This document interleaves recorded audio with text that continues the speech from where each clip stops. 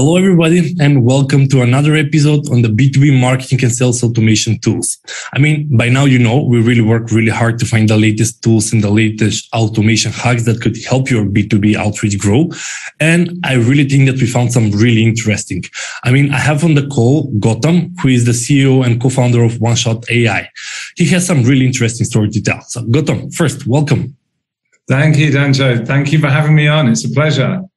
Yeah, for everybody out there, we already started some collaboration with Gautam and we really love their tool.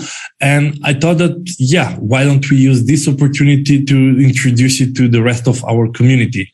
So Gautam, before we get into the details, perhaps a short introduction about who you are, what you do, so people will get the background idea.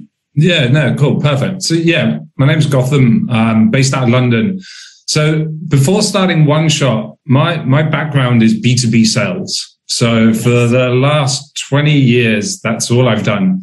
So originally 2004, I was like a BDR for an American tech company called Empirics. We did, software testing.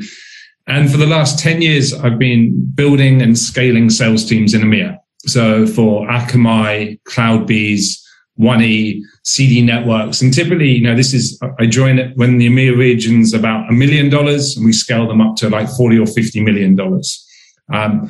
One thing that I've seen time and time again as we've scaled sales teams, when you hire new SDRs and AEs and enterprise AEs, is prospecting has become really difficult. Everyone is using like automation tools. People are sending the same message. Buyers are getting frustrated. And one thing I've seen with highly successful sales teams, the top performing salespeople take time to personalize messaging. Mm-hmm. So they don't just kind of spam the same people. And, to personalize messaging takes time. So we thought with OneShot, how can we help salespeople personalize at scale? So going away from the high activity to focus on high quality activity and the right activity as well. And that's why we built OneShot. So we've been used by thousands of sales reps to help them with their B2B outreach. And really at the core of all of this is how can we help personalize to each individual prospect without changing the salesperson's current workflow. Salespeople don't want to learn another sales tool. They want to be able to do this within the tools they're already familiar with today. So that's why we came up with OneShot. It's great to be here talking about it. Gautam, as we are an agency, I recall 2 or 3 years ago, we were hired to actually do that customization for a client manually. So what we were actually having a spreadsheet. So you're going to click the link, you're going to scroll, search a bit about the guy and provide one paragraph customization that later was used into the whole B2B sales process. So when I saw that OneShot.ai is out there on the market, I was like, wow, time flies. A few years ago, we had to do everything manually, and now you're really focused on that particular part. And how does the OneShot.ai fit in the big ecosystem? B2B sales is a huge ecosystem to work in, from databases, from verifications, from email, from LinkedIn, from copywriting tool. I saw several now that are emerging. So where is OneShot.ai positioned in the whole ecosystem? I think I would say B2B sales tools is probably one of the most busy tools market there is today. And if you speak to 100 reps, they'll probably have 100 different tools they use from rep to rep, even within organizations. Where do we fit in? We fit in kind of across all of them. So we actually fit in across the entire sales tool stack. So what do I mean by that is we integrate with CRM systems like Salesforce to understand what does your ideal customer profile look like? Who are your existing customers? Can we save leads? If you break down the sales prospecting journey or the sales journey, you kind of have a beginning, a middle, and an end. Yeah. The beginning is from first contact, right? How do I find my initial first contact? Typically, that's one of 3 ways. You either have it in your CRM system, like as an inbound lead, or you use LinkedIn and you're finding people, or you use a data provider like a ZoomInfo or Cognizant or something like that, right? So the data providers are the data providers, the CRMs are the CRMs. When you find that initial contact, typically the first thing people are doing is they're either using LinkedIn to send a connection request, or they're using a data provider like ZoomInfo to find out, or Lusher or Cognizant, say, okay, what's this guy's or girl's email address? Contact information. And then they start that workflow, which is we either send a sequence on Outreach or SalesLoft or HubSpot, or we send them an individual email. So we work across all of those solutions. So whether you're in Sales Navigator or LinkedIn, what we do is we can help personalize that connection request. If you decide you want to send a sequence, we also integrate with data providers, so you can send a sequence, whether that's via SalesLoft or Outreach. Again, what we don't want to do, and where we don't sit as this mass automation tool. People don't like the idea of their personal brand is LinkedIn. LinkedIn and social selling is becoming more and more important. So you don't really want to create something that does like 500-600 tasks on your behalf that you have no control over. Think about the kind of negative effect that might have on your personal brand if you're just like known to just, okay, this person is obviously spamming hundreds of people a day. So where we sit in is how can we help personalize connection requests? How can we help follow up on invites in a really highly personalized way? So one thing we do is, how can we find latest news on companies? So if we're targeting, let's just say, I don't know, Barclays Bank, what we would do is we'll automate a highly personalized message to send. So like, hey, I just read the news, and we'll look for the latest news articles for Barclays Bank. We can look and investigate within our CRM. Show me similar customers I have to Barclays. So we integrate with data providers. Say, hey, Barclays is a 200,000 employee finance customer in London. Show me similar accounts like companies HSBC. That you can drop their names into the chat. Yeah, exactly. And we integrate and pull that messaging in. So we've looked at what are the highly successful salespeople doing that get responses. They're personalizing similar customers. They're looking for latest news. They're looking for personal connections that they may have with that person. And what we do is we automate all of that. So you don't have to do that research yourself. We bring that into play ourselves. And that's where we see higher response rates. We're working with customers who are seeing a 300% increase in response rates using OneShot. Nice. The more I'm listening to you, the more I'm bought into the story, because we were always preaching that quality should supersede the quantity, because even before the new algorithm of LinkedIn, which was in May or in June, where they said no more 2,000 outreaches per month, let's put it down to 100 per week or 400 per month, a lot of automation tools were facing a crisis because they were betting on quantity. The more you can send, the better. And B2B was really focusing on quality, because we knew that as with the email, the quality will always be better. LinkedIn, it started being a spammy platform where people stopped looking at it. The generic message, hi, my name is Dancho, I sell XYZ. Without trying to build a report, actually how you behave in the physical world, you actually switch and behave completely irrational in the digital. So looking at how to improve the quality over quantity should be every SDR focus, because regardless whether you're going to send 400 or 800, I would rather send 50, but to be really quality, rather than actually going over the 2000. And Gautam, how does this actually work in practice? How hard is to customize, this paragraph that you're referring to, and how accurate is? I mean, is it prone to mistake? Is it something like, okay, you can damage your brand if you make bad assumptions? Is there any quality control that you can do before you actually do the outreach? Yeah. So some good points and questions there. So we've built this. I think my background has always been building and scaling sales teams. So, and I am a salesperson, right? My background is sales. So I kind of understand that sales persona quite well. What salespeople don't want is to learn another complicated tool. They don't want to have to do loads of research, right? But they want to be successful. They want to build pipeline. They want to make commission. So how we've built this is it's seamless within their workflow. So I can show you a demo shortly. But what we do is we can, within their workflow, within their LinkedIn activity, They just click on a profile that they would normally visit. Instead of manually connecting, they connect with OneShot. And we even automate that messaging. In terms of quality control, multiple things, right? We have our own AI engine that looks for the best type of messages to use on each individual person. If there's certain typos that occasionally come in or the AI engine doesn't work as well, you can always manually change it, right? Like with any system, right? You know, there's self-driving cars out there in the world, but you know, you still want to have your hand on the wheel occasionally. And I think you touched on a good point there, Dancho, around quality over quantity. And actually, funny, the company name OneShot, why we came up with the name OneShot was actually, yeah, if you had one shot to book a cold meeting, if your boss came up to you and said, hey, I'll give you $1 million if you get me a meeting with this account, the chances are you're not going to be spamming that customer.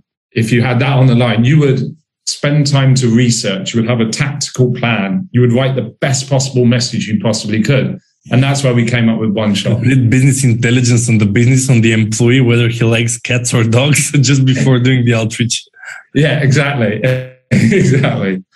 Well, Gautam, I would really love if you could share a demo or share your screen and show how actually the tool can be used. Let me share my screen.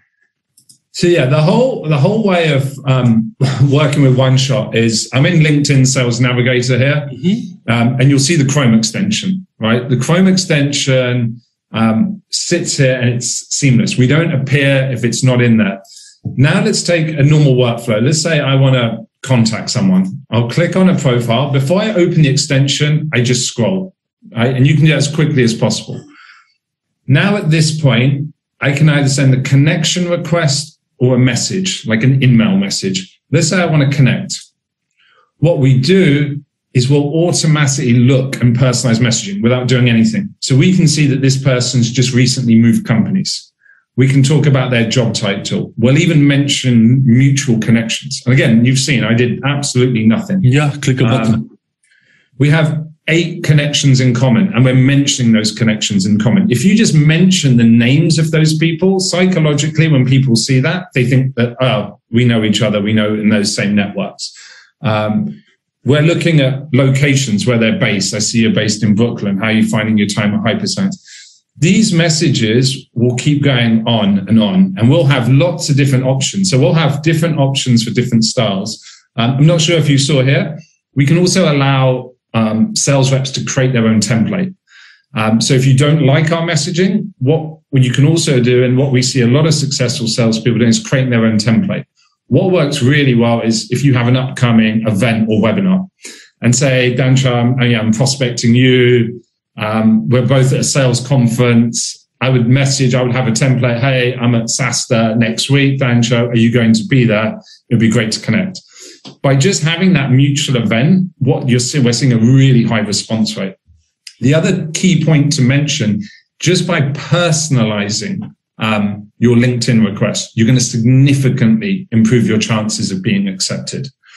Versus non-personalization, people are getting 10, 20 invites a day, and they're just not getting accepted. So let me say I want to use one of these invites.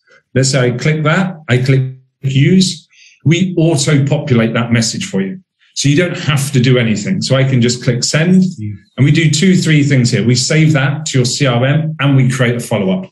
So let me just show you another person. If we quickly click on another lead. But you still have the main control before you send the send button. You can add some tweaks before the message. Exactly. You've got it, right? And let's just click on someone else. It comes up again straight away with these connection requests. Sometimes as well, like exactly to your point, you may say, actually, you know what? I don't like using that. I want to change that. Or actually, I'll use the basics of this. And you can just add to it here, right? And I won't send it with the word testing in, but you get the gist. So that's one key bit. It's seamless personalization within the salesperson's current workflow. That's really important. You can manually change that personalization, plus you can create your own templates. Now, the next bit, which is the more interesting bit, in my opinion, is one thing that's always been challenging within LinkedIn is being able to follow up with a personalized note.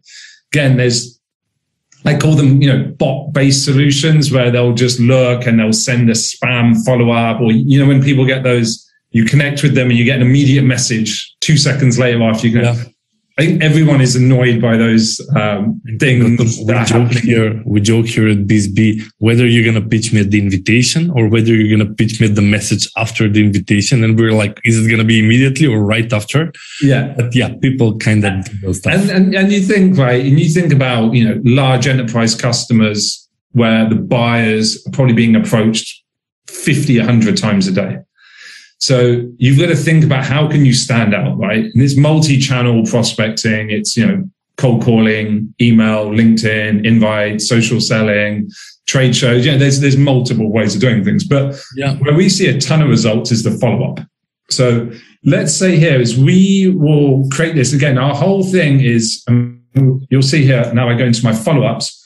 We automatically can pull out when you have follow-ups. So we change this based on like days after an invite. So versus saying, hey, he's just accepted or she's just accepted, I'm going to immediately spam them.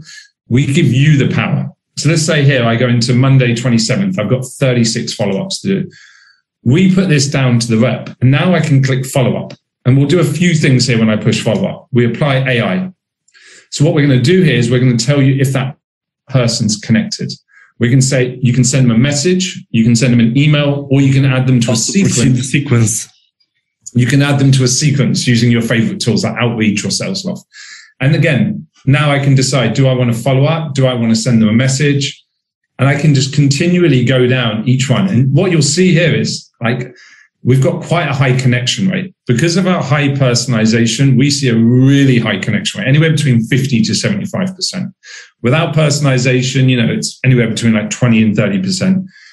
Let's say here with this person, I'm connected. I've got an additional option here, engage with Lizzie's activity. So what we're doing is our AI engine saying, hey, actually, this might be a good one to do. And you can click on that and it will actually take you to their recent activity. And at this point, I can click and like that, which is going to make that a lot easier for me to engage with. Here you can see, okay, this person, it's pending, but what we can see, it's an open profile. So that means I can send a free message. I don't need to use an email credit. So again, what we're doing is we're creating this easy way to follow up with all of your leads. Let's say now I go to this person here. I want to follow up with them. Brilliant. I'm connected. Now I want to send a message. What we'll do is we'll automate this messaging for you. We'll even add in your sales pitch. So we can look and we can change. We use AI to auto-generate the sales pitch for our companies. And at this point, let's say I want to use it. We help salespeople close deals. I'm happy with that message. I can click send and that message will now send. And that message is now sending and send. Follow-up is closed. So it really gives me the opportunity to get through my follow-ups super quickly. And the response rate on follow-ups on LinkedIn is way higher than email. LinkedIn has response rates and acceptance rates on emails between like 8 to 15%. You compare that to email, which is around 1%. So just by following up on invites in a good personalized way at the right time means you're going to, almost increase your results by 10x compared to just normal email. Yeah. So that's a quick demo. It's super easy. It's a Chrome extension. You can go to OneShot.ai, download the extension. You can get up and running. We're seeing people setting up 2-3 new meetings the first day they use it, just with the invites. Oh, nice. That's really, really strong. I mean, we also use a mix of Gautam of LinkedIn and email in our outreach process. And we actually give the clients to choose. Well, some clients just want to say, you know what, I want to rent an SDR, in which case everything is fully manual. And in some cases, they're like, which is of course more expensive. While other cases, clients are, you know what, you can use as much automation that you want. And this OneShot AI is really somewhere in between, because when you use automation, it's like, hi, name. And we actually don't try with the pitch strategy. We try with conversation starters in order to first get some response and then do the one-on-one chit chat. While with the fully manual is really an SDR that can do a lot of personalization.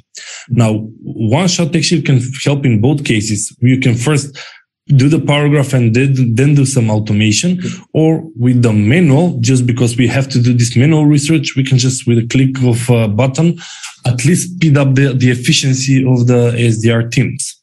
Yeah, exactly. And it's getting that balance, right? And I've probably hired, I don't know, maybe close to 100 SDRs in the last 10 years. And, you get two types sometimes. One type is they're just aimlessly clicking send sequence. And then the other type is I'm going to spend half a day researching, sending out the highest personalized message I can. And, both potentially get results, but you need somewhere in between. You need to still do the activity, because you could come up with the best personalized message, but the person you're targeting just won't respond. They probably never responded to a cold email in their lives, and they probably never will.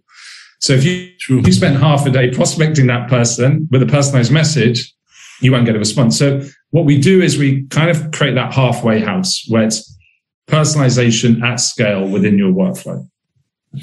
Nice. No, I think it's really, really useful. I mean, the website OneShot.ai, I'll leave it at the bottom of the video. Is there any free version that people could actually give it a try so they can see how it works? Yeah, absolutely. So you can download it, get running with it for free immediately. So it's a 2-week free trial. You can send as many messages as you want. LinkedIn, typically put in this process around 100 invites a week or whatever, 400 a month. We actually keep track of the invites you send as well. So we actually have in a really easy way, we'll show you, hey, you've sent 20 invites this week or 50 invites this week. Get using it for free for 2 weeks. And then, typically we see follow-ups are happening a week after. So that 2-week period, you get to send invites and follow up and see what your results are. I see. Yeah. I mean, Gautam, I meant either duration of free trial or with a limited capacities where you can send only unlimited invitations, because usually people really tend to let me give it a try a day or two, even 2 weeks is even too much if you ask me. Whether to you try, can have a shorter one if you want. Works with you. We can give you a 2-day trial. Like we're gonna correct the I see. And how is actually OneShot AI open for partnerships or for collaborations? I mean, as a software as a service, does it have any white label or affiliate or referral programs? Yeah, absolutely. So we are open to all partnerships. We're a high growth startup. We're in a heavy customer acquisition mode. So if people are looking to partner with us from a sales or resale perspective, we're completely open to that. We also have a referral system in place. So we've priced this in a way that most of our customers are actually individual salespeople expensing back the license on behalf of their company every month. We priced it at $19 a month. So, it's easy enough. Most people are expensing it through their company. If you refer, 5 or 10 people, we have referral systems in place as well, where we can actually look at, reimbursing with dollars or Amazon gift vouchers or swag. I see. No, but $20 is not a lot of money for an SDR. I mean, if in a whole month it saves you at least 1 hour from your time, you're already in a benefit.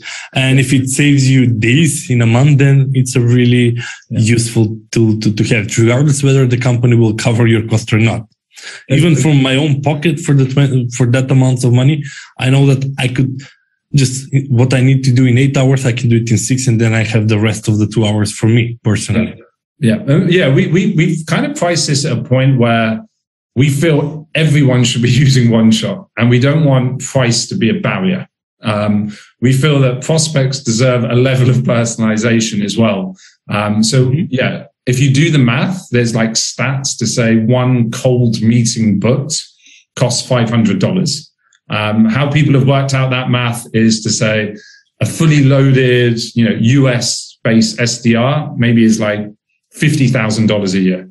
including overheads. And their targets are typically 10 meetings a month. So if you work out the cost of a fully loaded SDR minus, divided by how much it costs, about 500. Exactly. $500 a month, $500 a meeting. So we've priced this at a point and say, hey, even if you built one new meeting with us, which you typically will in the first week, it's paid for itself like 5 times, 10 times over. And this is excluding the 1 to 2 hours of time saving as well per week. And Gautam, one last question for me personally.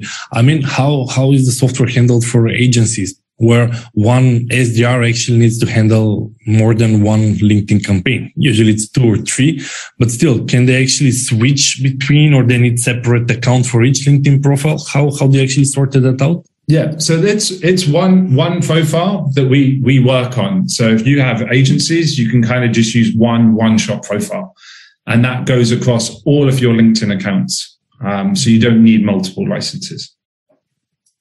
Wait, so with one license, you can go across multiple profiles? Yeah. Oh, that's even cheaper than in B2B. We have like some SDR handle one LinkedIn profile, but we have with 2, 3. So you're actually tying it to the seat. So that person is going to pay for the subscription, and then they can use it for multiple accounts. They can log out, they can log in with another LinkedIn. Exactly. It's whatever they do in LinkedIn, that's up to them. We just sit across their browser, their machine, and that's it. But you're giving me ideas now. Maybe maybe we need to charge more. Yeah, actually, I thought that it's based on LinkedIn profile. So if an SDR uses 3 LinkedIn profiles, they need to take 3 licenses because the license is tied to that particular LinkedIn profile. And another question was that, we all use Sales Navigator, but does it support non-Sales Navigator outreach? Absolutely. So we work across normal, standard LinkedIn and Sales Navigator as well. I see, because all the campaigns that we run are with Sales Navigator, but I know that there are people that does the outreach without the Sales Navigator. Yeah. And I think without kind of going into a one-shot sales pitch, we've really spent a lot of time focused on how we can work with salespeople in their workflow. Mm-hmm. And actually, a salesperson's workflow is across LinkedIn and Sales Navigator. People might be on LinkedIn to read their latest posts and see what news is going on, and they may send a connection request from there. They may be in Sales Navigator, and they may be doing specific lead lists or account lists. You'll see we actually have probably a 50-50 split of where invites are sent from across Sales Navigator and LinkedIn, because ultimately, I don't know, you've probably been in both platforms today, right? Yeah, true.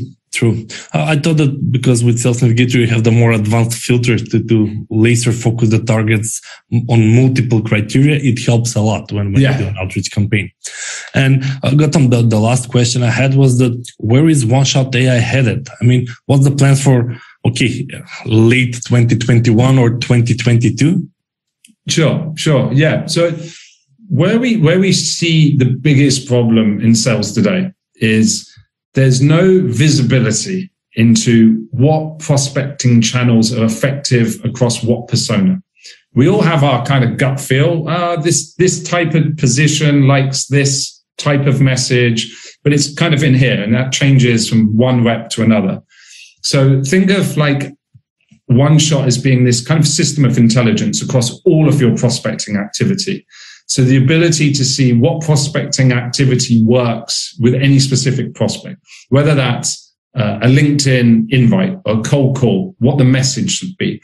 So it's really applying this intelligence across all of your prospecting channels. So a good example is think about Google Analytics for your website. You know where all of your traffic is coming from, what's converting traffic, everything. This doesn't exist for prospecting today. And we already have this system built today where we know what's your acceptance rate across what persona, who's responding to what email, what reps are successful with what channel, and how does that tie back to the individual and the company? Where are we seeing our best response rates? So where we sit, because we're a browser extension, we see across all prospecting activity. So again, reps like to work in multiple different ways, and how we work today will be different how we work next week or the week after or next year. So again, what we provide is that level of intelligence of what works and what doesn't work. So yeah, we're really excited about that, and we have some more kind of product and features coming out that are going to further accelerate this. So you're the numbers guy, metrics, and now actually understanding the metrics into business logics and business decisions. It's like, okay, based on data, we can confirm that this channel works better than this, or this message actually yields better responses. Exactly. So it's that visibility, metrics, and insight. So it's like, okay, great, we have all of this data, but tell me what to do.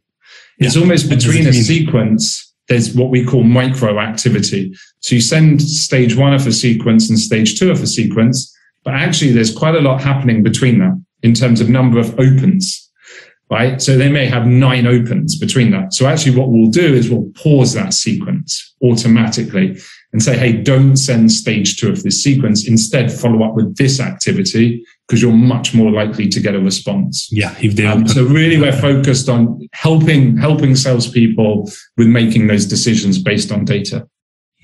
Nice. That's actually quite inspiring. So I can't wait for the next updates on 2022 and actually see how OneShot.ai is progressing. Gautam, I think that we're finishing with this episode. We are running out of time. I really wanted to thank you for coming on the show, and for everybody else that are listening. I mean, OneShot.ai, have a look at it. There will be links at the bottom, and give it a try. I mean, what's the worst case that it can be? You can try it for 2 weeks and you don't like it and that's it. Well, what's the best thing that could happen is that within 2 weeks, you can actually close a client and think, wow, if I manage to do this in 2 weeks, then I should actually consider it on a more serious level. And maybe that's what is Gautam trying to do here. Create a free trial, give it a try, you'll see the results for yourself, and then make the decision whether you want to continue using it as a tool or not. Gautam, thank you again for coming to the show. And for the rest of the listeners, I mean, have a great day, guys, and we talk soon. Thank you.